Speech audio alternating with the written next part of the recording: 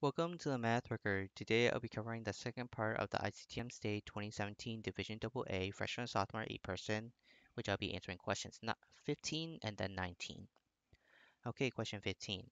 If 4 to the power of 42 times 2 to the power of 95 minus 1 plus 2 to the power of 43 minus 3 is computed and answered in base 2, compute the number of zeros that will appear in the base 2 representation of the number of the answer. Okay, so let's put this all with exponent 2. I mean with base 2 with some kind of exponent. So 4 to the power of 42, that's just 2 to the power of 84. Okay, so 2 to the power of 84 because 2 times 42 is 84. So it's just exponent rules. So 2 to the power of 95 minus 1 plus, and then 2 to the power of 43. And then minus 3 is the same thing as minus 2 and minus 1. So minus 2 to the power 1, and then minus 1 is just 2 to the power 0. So I'm going to write this instead of minus 3. So minus 2 to the power 1 minus 2 to the power 0. Okay, so I'm going to distribute this out. So this is 2 to the power of 179 minus 2 to the power of 84 plus 2 to the power of 43 minus 2 to the power 1 minus 2 to the power 0. And that is our base 10 number. So how do we convert this into base 2? Well, you gotta have an idea of how base change work. So instead of convert from base 10 to base 2, let's convert from base 2 to base 10 and see what's happening. So let's say we have a number 1101 base 2. So how would this work is 1 to the power of 20, 2 to the power of 3, plus 1 times 2 to the power of 2, plus 0 times 2 to the power of, kind of splitting this up a little bit, so I'm going to make this a little bit shorter. Basically kind of separate I'm trying to separate this so it becomes a lot clearer. Plus 0 times 2 to the power of 1 plus 1 times 2 to the power of 0. So we kind of look with this. This matches with this. This one matches with this. This matches with this. And this one matches with this. And they're all in base 2. So it's 2, 2, 2, 2, with just different exponents. So the first units digit is the 0. Then the tens digit is 1. The hundredths digit is 2. And this one is 3. So you kind of map them out. That's 3, 2, 1, and 0, right? So we start at 0 and we're going up each time.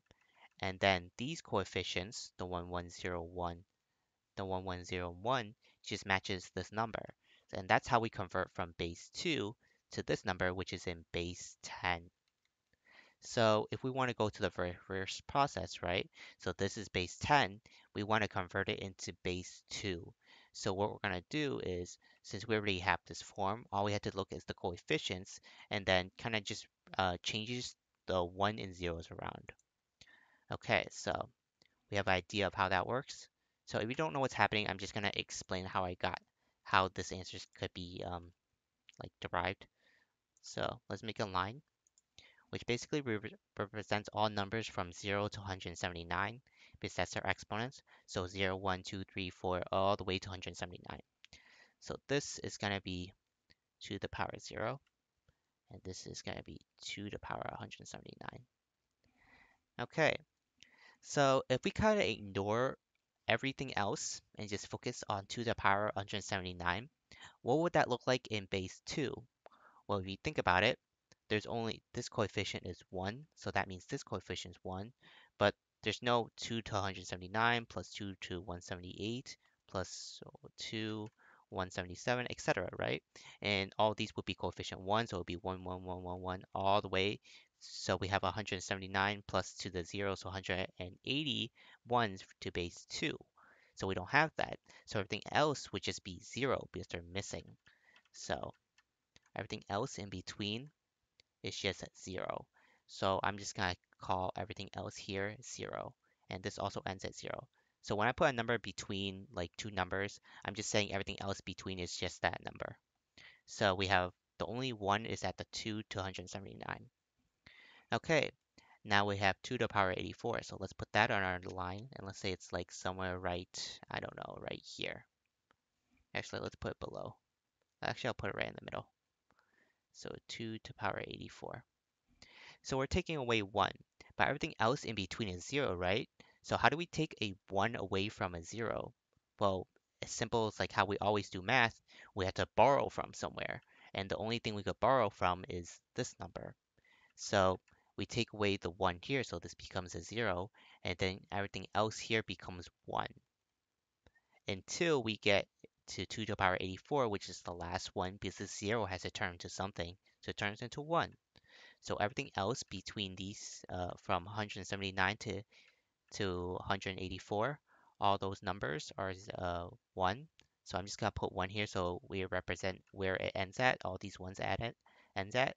That means all these numbers afterwards, which are still 0, are still 0 because they're unaffected by this 2 to 84. Because it only affects all these numbers that are really, really big, not all the numbers that are really small. So that's still 0 at the end. And now we're going to focus on this number. So we're slowly going down each number. So we just did this one and then this one. So now we're working on this one. So we're going to have to update this set now. So 2 to the power 43, let's say somewhere in the middle. So let's say 2 to 43 right here. It doesn't really matter. We're just kind of getting an idea how this looks. So it's not going to affect anything right here. So 0, 1. So we're adding a 43, so a coefficient of 1 to a 0. So all we have to do is that 0 becomes a 1. Because once if you add a 1 to a 0, it's just 1 in base 2. If we add another 1, that'll be 2 in base 2, which is not possible because all the numbers have to be lower than the base. So that becomes a 0, and then the next term becomes 1. So that's basically how it works. So we can split all the numbers from here to here. Since they're all zeros in between, we had to add a 1 to here. That means everything else is still 0 in between. Okay, so actually let me delete that one first. So 1, 0, 1, 0, and 0. Okay, so that means all the so basically what this is basically saying right now, if it's not really clear what I'm doing, is 179th term is 0, and then all the way from 178 to 2 to 84, so 178 to 84, all those numbers are 1. And then from to the 83rd to the 44th, they're all zeros. And then the 43rd is 1. And then the 42nd all the way to the 0 is all zeros. So that's basically what I'm just saying right now. So now we have 2 to the power 1. So 2 to the power 1 is like somewhere right here, and we have to take 1 away from it. But all these are 0, so it's the same case of what we did when it was 84. So we take 1 away, we need to take away the highest one, which is the 1 right here. So that becomes a 0. So all these else become unaffected. So let's write that down first. So that means all these zeros all become 1. And then this 1 is the last one that remains at 1, similar to what happened with the 84, how it became 1 and 1. And then we have 0. Okay, and now we take away a 1 times 2 to the power 0 from 2 to the power 0 right here. So this 0, you have to take away 1. So this is the same case as the 284 and the 2 to 1 where we take away stuff. So then this 0 becomes a 1. So which one do we take away from? This 1, so this becomes a 0. So since we already take away everything from here, everything else is left alone. Okay. So if you think about it, how many zeros we have? Well, these zeros don't count. The 0 for 2 to the power of 179 doesn't count because let's say we have a number base 10 and let's call that 15, right? If you add a 0 in front, that's not another 0. That doesn't make sense because then you could just put infinitely amount of zeros and that's still 15. So that doesn't count. So all these in the coefficient of 0 doesn't count. So these are not a thing. So the only coefficient of zeros, I mean all the zeros terms are right here and here. So what is this? What are these right here? Well, that is going to be from the 83rd all the way to the 43rd. And this 0 is only 2 to the power 1, so there's only one 0 after that. So how many zeros are in here? Well, 83 minus the 43, that's 40. Since we include the 43, that is 41. Or you can just count it 43, 42, 43, 44, 45, 46, all the way into 83. There should be 41 numbers in there, so there's 41 zeros.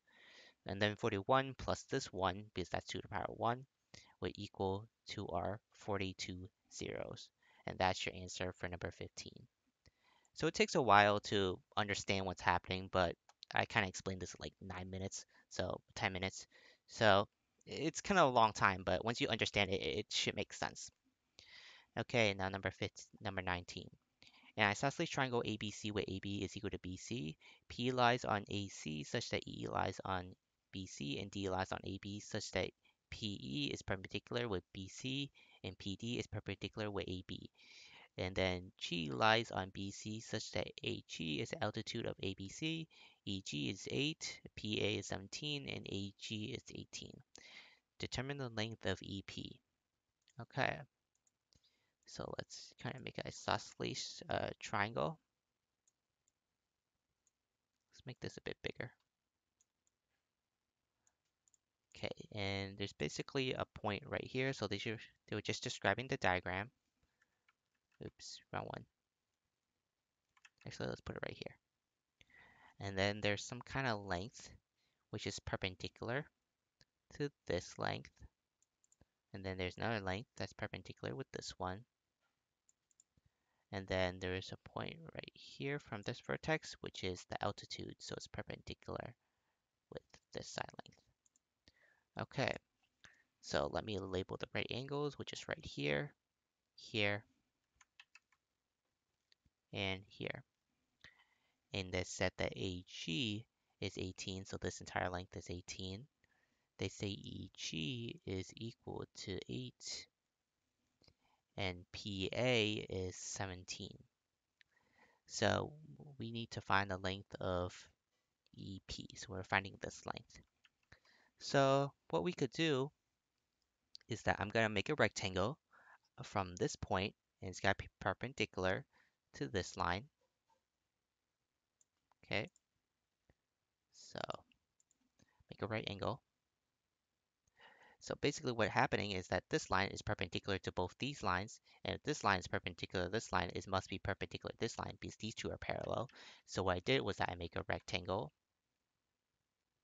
So let me erase that first. So that's a rectangle. So that tells us that this length is equal to this length, so that's 8. And if you kind of think about it, this is a triangle, which is 17 and 8. So you can use the Pythagorean theorem to get this right triangle, this length right here. So, or you could use the Pythagorean triple, which is the 8, 15, 17. So that tells us that this length over here is 15. But we know this entire length is 18, right? So 18 minus 15, that means this length is 3. So we want to find this length, which this is a rectangle. You could just move this down, so that's just 3. So our length for EP is just 3. And that's all you have to do for number 19. You just need to recognize that you could just make a rectangle right here and make everything really easier for yourself. Well, thanks for watching, and I'll see you at the next math record.